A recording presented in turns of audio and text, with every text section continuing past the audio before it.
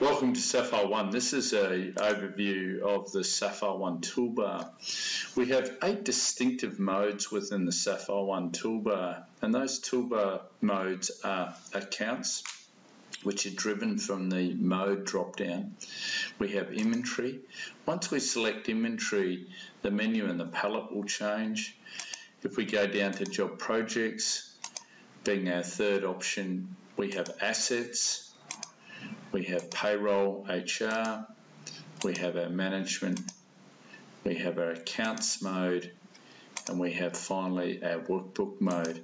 Now, they're the 8 modes within SapphireOne. Once we navigate into a particular mode and we select that drop down, for example, if I want to go into clients and I want to go and look at a client inquiry, all I need to do is double click on the client and I can go in or I can use my toolbar again, I can modify that particular client. And then I'm presented up in the top left hand corner with a page drop down, and I have a series of pages that I can navigate down through for that particular client. So everything within the SapphireOne application is driven from the toolbar. In the accounts mode, we have various modes or menu items. So we have receivables, and under the receivables menu you have your data entry. In this case we have cash receipt, client invoice, credit memo, client journal, client receipt, and client refund. And then we have an inquiry, we have our transactions, allocations, client, and class. If we go to a transaction inquiry, once again double click, and that'll take us to a transaction screen. We have certainly different find capabilities. So if I want to go and quickly find all my client receipts, I can hold my finger on the control key here, select type, and now I've just selected a subset of my client receipts. And then everything within SapphireOne has a keyboard command. So by selecting Control E, that will show me all my records, and I'm back to the transaction inquiry. If I come down here, then I've got my processing window, so I can double click on that.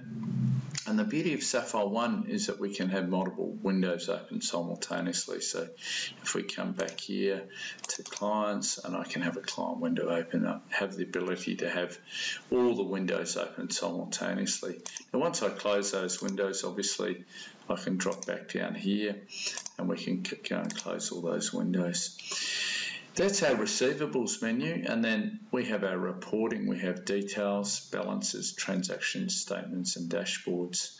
And the dashboards will present us with a series of dashboards. We've set some samples up, but as a user you can go and create all your own dashboards. So you can create as many dashboards as you like within the SapphireOne application. And that's our receivables drop down, and then we go across here to our payables, a mirror image of what we just saw in the receivables menu. Once again, we have data entry, we have our inquiry, we have our processing, and we have our reporting. If we go into a vendor inquiry, we can drill down and we can look at a particular vendor, and we have the same functionality with all the various pages, which we'll go through in later videos to go through all the pages within clients and vendors. And then we can close back out of there. We've also got under payables menu, the next one along is the general ledger. So once again, the functionality is the same. We have the data entry, we have our inquiry, we have our posting and our reporting. And those menu items are all accessible from what we call the accounts mode within SapphireOne. If we now go over to the inventory mode and we look at inventory mode, here we're presented with a total of 6. So we have sales, purchases, inventory, manager, point of sale, and then the last one there is the users, which just drops us back. So fundamentally 5 distinct modes within the inventory mode. If we go into sales again, we've got the ability to go to our inquiries. Again, we've got transaction inquiry, transaction line inquiry, salespeople, and client inquiry. And then here we can do our data entry. So we've got our client quote, client order, client invoice, client return, cash invoice, and cash return. And then once again, it's mirrored the same as we saw in the accounts mode with receivables and payables, we have our purchases mode. So here I can go into a vendor requisition, vendor order, inwards goods, vendor purchase, vendor return, cash purchase, cash return. Each one of these data entry screens will have separate explainer movies on that we can go into those in details. And then of course we've got our transactions again, so we can go in and look at all the transactions for purchases. And we've got our processing screens, requisitions, arrivals and posting, and then our reporting, and then of course we've got our dashboards again down the bottom. And then the next one on the list is our inventory. So in the inventory we have our data entry, stock take entry, transaction entry, build order entry and build entry. And then we have our build transactions, our adjustments, transaction lines, inventory. By double clicking on that, that takes us into our inventory, and once again if I double click here, I'm presented with my pages menu and all my different options within inventory, which once again will be explained in separate inventory movies. And if then we go down to inventory locations, inventory classes, price book locations, MSDSs, serial and budget tracking, bill of materials, matrix, open to buy, and additions and deductions. And then we have our posting screens, and then our detailed stock take pricing analysis, and then there's a extended menu here, pricing, analysis, status, movements, transactions, bill of materials, work orders, inwards goods, and unit demand. And then we come down here to our last, one of our next items is manager. If we go to the manager, we have our delivery run manager, manifest, importer, manager, tariff, manifest, vehicle, service and rebate. And then our last option here in the inventory mode is our point of sale. Full point of sale system built into the inventory mode within SapphireOne, and we have two options here. We have the point of sale built into the SapphireOne client, and then we have our Sapphire web pack, which is the part of the HTML web pack, which will be covered in separate explainer videos. We've got our point of sale screen, so we can once again double click and we can drop in here, and we just drop into that point of sale person here, and we can go into our point of sale screen. So once again, that functionality built into SapphireOne. We have a hire capability as part of our point of sale, and the posting the transactions are hire transactions, and then posting transactions, lay-by payments, reconciliations, hire returns, show reports and dashboards. And then we come across to our job projects mode. So the job projects mode, we're presented with costs, resources, inventory and job projects. So we've got 4 distinctive menu drop downs within the job projects. And here once again we've got data entry, we've got inquiry, processing and reporting. And the same functionality again, we can go in here and look at all our vendors for particular job project mode, or we might go in here and look at the vendor order. We might want to go in and look at the particular project, so we come down here and we want to go and look at a particular project. So we double click here and we can go straight in and look at that particular job project. We'll just come back up here now and we close out of the costs mode, and then you've got the resources. So we've got all our resources within the job project mode. So once again, data entry for resources for timesheet, a project timesheet, an open timesheet, transactions, resources, class and timelines. Posting those transactions, details and transactions. And then if we close out of resources, we have our job project. So here we have job project invoice, job project credit memo, transactions, job projects, parent project task, class, client, inquiry. And once again, that's same as we saw in receivables and the inventory mode. We can go in and look at our various clients for job projects. We have our job project GL, job project costs, the project risk, so we can go and look at a risk register for our job projects, full risk management built into job projects, posting those transactions, and then our reporting again, job details, job costs, job analysis, transactions, invoices, job project financials. Here we can actually run a P&L balance sheet at the job project level, show reports and dashboards in our job projects mode. Then we come across to our assets mode. So the assets mode, we're presented with the inquiries, transactions, reports and history. Under our inquiries menu we have assets, asset class inquiry, location, passwords, contacts, general ledger, vendor and method. And then we're presented with the transaction, so we've got our data entry. We can do the depreciation tax, depreciation company, disposal purchase, revaluation, repair service loans and notes. We've got our inquiries, we've got our post transactions, auto depreciation, reverse depreciation and reverse disposal.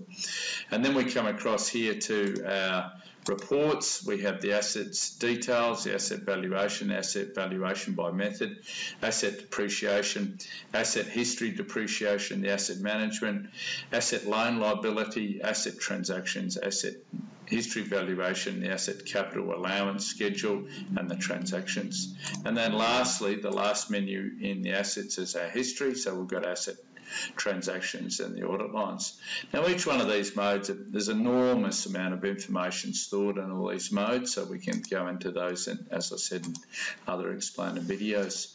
The payroll HR, which is part of SapphireOne, we look at the drop down menu within payroll. So here we've got our standing transactions, our working transactions, starting new pay, a pay run, superannuation payable, superannuation adjustments and super stream export. And then we have a payroll wizard checklist and our working transactions. We have our reports, so within our reports we have a leave summary, payments, pay slips, condensed pay summaries, current pay summaries, allowance total summaries, current transaction lines, payment summaries, general ledger and employee summary. And then we come down to administration. Administration, we have our employees, so we double click here, we can drill down. Once again, we've got the same level of functionality, and we can drill down into the employee, and we can go and look at all the employee pages, which will be covered again in other videos, specifically on employees, employee class, employee department, employee entitlements, employee remuneration, leave allowances, allowance classes, WHS, allowance totals, super vendor, general ledger, job projects and tax scales. And the tax scales can be for whatever tax jurisdiction that you may have your data file set up in. So for example, you may have a company running in Australia, a company running in the US and a company running in the UK, all within the one data file, and those tax scales can be appropriate for each one of those. And then we come across to the history. So we have full history within the payroll, so the transaction lines, history pay, statement of leave, and here's an interesting one, the pay run log for STP. This is something that's applicable to Australia. The logging of single touch payroll, when SapphireOne was the first company in the world to be certified for single touch payroll on 1st of May 2018. And then we can select our management mode. So if we're by selecting management mode, we have analysis, management, audits. So if we go to analysis, we have statement of position, month's activities, cash movements, account movements, tax calculations. Tax calculations, for example, in Australia, we would be running our BAS here, so we could go and view that BAS or modify it, and we can go in and look at that particular BAS for SapphireOne. So that's we're fully compliant. SapphireOne is fully compliant for SBR2 as part of our single touch payroll and tax file declaration certification. And then we close that window. We've got the GST summary, accruals, payroll tax, statement of position 2, month's activities for payroll, statement of equity, workflow center, and the show reports for analysis. We come down to management. This is where we perform our period end, so we can do period end for clients, inventory, vendors, job projects, timesheets, general ledger, period end for financials, period end for assets, period end for payroll, or period end all. Run standing transactions, end of financial year, end of year assets, and end of year payroll. And then we come into the audit function, and we have the receivables, transactions, payables, and general ledger. If we then come down to the utilities mode, we're presented with the allocation lines, transactions, audit lines, history, ABA files. This is a nice one, so it gives us a complete history of every single ABA file, when it's been changed, when it's been uploaded and sent to the bank. And then we've also got the history of bank changes as well, so it keeps us a track of all bank accounts, BSB and account numbers that have been changed, and the user information on that for audit purposes. And there's also workflows around all that, which we'll cover in detail in other explainer videos. The workflows can be linked to bank accounts. Bank reconciliation. So SapphireOne, we store a copy of all bank reconciliations that have been performed within the Sapphire application, and then we can close out of here. The cashier reconciliation, invoices, sales lines, point of sale reconciliations, times and timelines. And then we come down here, we've got our controls. Here's where we find SapphireOne is fully compliant for SBR2 as part of our single touch payroll and tax file declaration certification. And then we close that window, we've got the GST summary, accruals, payroll tax, statement of position 2, month's activities for payroll, statement of equity, workflow centre, and the show reports for analysis. We come down to management.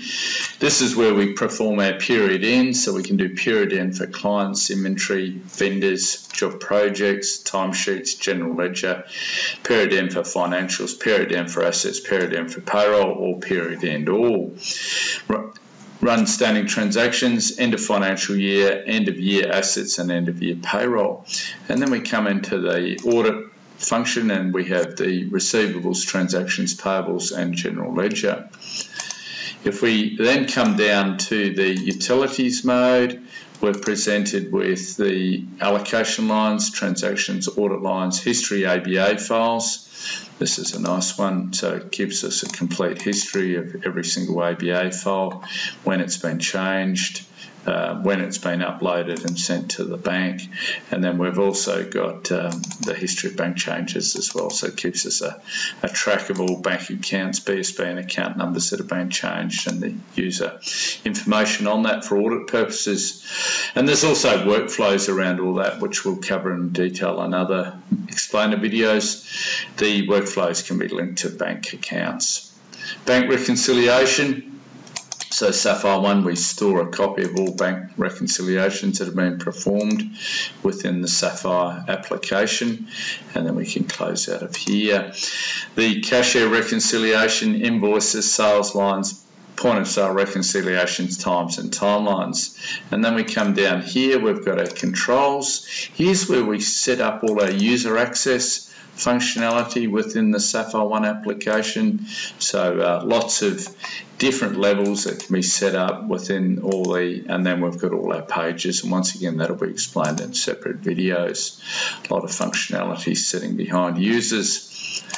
And then we come down here, we've got our user preferences, our user time card, our companies. So with the SapphireOne application, we can set up as many companies as we like, and here we've just logged into the one company, but this particular data file has 3 companies set up, one in Sydney, one in Melbourne, and one also in the UK.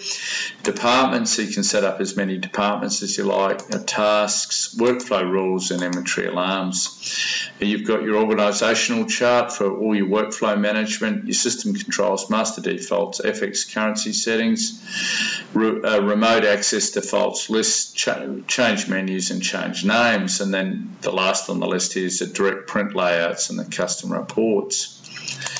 And then we come back here, we've got our utilities, and the utilities mode we have our custom function, custom tools, the area controller, server administration, host web server, verify unposted, retrieve upgrade values, and plugin keys. And then we come down to what we call our 8th mode, and this is our workbook mode. And in the workbook mode we can handle functions like leave requests for employees, contacts, actions, documents, pitches, tracking notes, mail book. We simply have a mail book that you can run on a Webpack or run on the normal client for logging all your mail that's come into the organisation, and whether that be by courier or snail mail or whatever it may be. Phone log, that's integrated as part of our soft phone system. A visitors book that's inbuilt into SapphireOne, so we can track all our visitors within the SapphireOne application. And then we have our calendar, document management, and PDF capture, so full PDF capture within the SapphireOne application. So that's a quick view of what we call our 8 modes within SapphireOne. Now, we haven't gone into detail on each one of those modes. There's a lot of detail on each one of those modes, but it gives us a look and feel for each one of those modes. Now, these modes can be driven using the F key, so if I use F1, it'll take me to accounts mode, F2 inventory, F3 job projects, F4 assets, F5 payroll, F6 management, F7 utilities, and F8 workbook. Now, once we're in a particular mode, if we select, for example, Alt R, that'll take us straight into the receivables menu, and then we can once again use our down arrows and arrow down to a particular menu. So within the SapphireOne application, everything can be driven from the keyboard. Now, the data entry screens, if we go to a data entry screen and we go to, for example, a client receipt, we've got the ability within the client receipt to just go and search that particular client. So we'll say it's the Architects Resource Group here, and there's our receipt number. They're going to pay us $1,100 today. We can select here the payment type. We're electing to note that they're paying us by electronic funds transfer. We can save a memo here, and we can simply go and save that. We can go and look at transactions, so we can go and look at a particular transaction. So we've got a tab here across the top. We can look at all the transactions for that particular customer, got the type of transaction. All these can be sorted, so whenever you see that it can all be sorted. We have a client summary here, so here we've got some information on the client, the unposted values, the contact details and various information, ABN numbers and their current balance, the 30 days, 60 days, 90 days. We've got some controls here. We've got the, we'll scroll back up here, we've got what's been allocated, the GL transactions and any error codes that may appear on that particular transaction. By green ticking that, I can go and save that, and then it'll go and ask me to allocate that, and I can go and allocate that. Now, if I chose to, I can do a split allocation on that, and I could say allocate part of that to that transaction, and I could go and allocate the balance there, and then that's saved into the record. Now, if I go back into a transaction inquiry, I can see that I've just entered that client receipt, and I can see there's my client receipt for $1,100. If I go and look at the allocation, I can see that it was allocated to 2 invoices, and the allocation split was $550 on each. So that's a simple data entry in our accounts receivable, simply just doing a client receipt within the application. Very quick, very simple, easy to use within the system. And then the inquiry screen, if we want to go and look at that, as I saw there, we go back and we go and double click, and we can go and look at that particular inquiry. So we can go back and look at that system. Now, if I want to post that transaction, I can simply come down to my posting function within the screen here. So I can go to my posting, and I can say, yes, I want to go and post that particular client receipt. So once I post that receipt and the receipt is posted, if I go back and look at that as a transaction inquiry, you'll denote that it has a status of no, yes now. It was no. If we double click on that, I can't modify that once that transaction's been posted. So it's been posted in the system, and then that will flow through to our bank rec. So if we just have a quick look at that, and we go over here to our bank rec, select our main bank account was where we receipted that to, and there's our $1,100 that we've just receipted into the SapphireOne application. And then we've got our various reporting functions, so we can go and report on that. And let's go and have a look at the client, for example. So we go down here to the client now, and we look at that client, and we come down to the credit control window, and we can go and have a look at that particular client receipt. So we can go and look here, and we can go and see that that's been allocated within the application, and we can go and look at all the balances here. So nice and simple functions within the application. We've got the ability to drill down on any of those transactions. So if we want here, we can go and open a particular transaction, and we can go back and open that in the source document and look back, and there's a client receipt that we just entered, and we can drill back and look at that. So the functionality to drill back from the application to go back to the actual originating source document. All right, thank you for taking the time to look at SapphireOne, overview of the SapphireOne toolbar.